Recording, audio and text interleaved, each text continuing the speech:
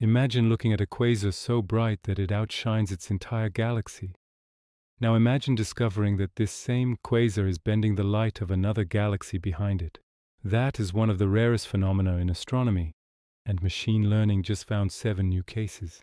Gravitationally lensed quasars are incredibly hard to find. Out of nearly 300,000 quasars in the Sloan Digital Sky Survey, astronomers previously confirmed only 3 such systems. But now, thanks to the Dark Energy Spectroscopic Instrument, DESI, that number has just doubled. A team led by Everett MacArthur trained a neural network to do something humans struggle with, spotting the faint spectral fingerprints.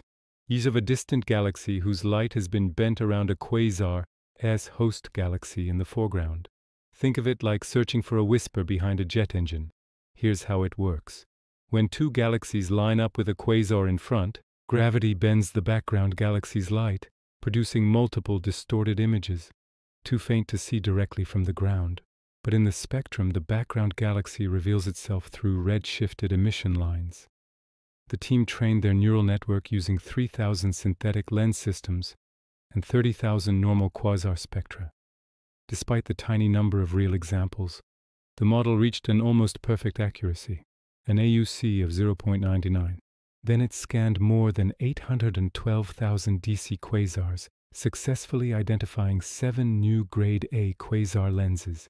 It even rediscovered the only previously known lens in DC's footprint. These systems are scientific gold. Lensed quasars allow astronomers to measure the mass of a quasar's host galaxy, something normally impossible because the quasar's brightness overwhelms everything around it. With lensing, the Einstein radius directly reveals the galaxy's mass, helping us understand how supermassive black holes and their host galaxies evolve together over cosmic time.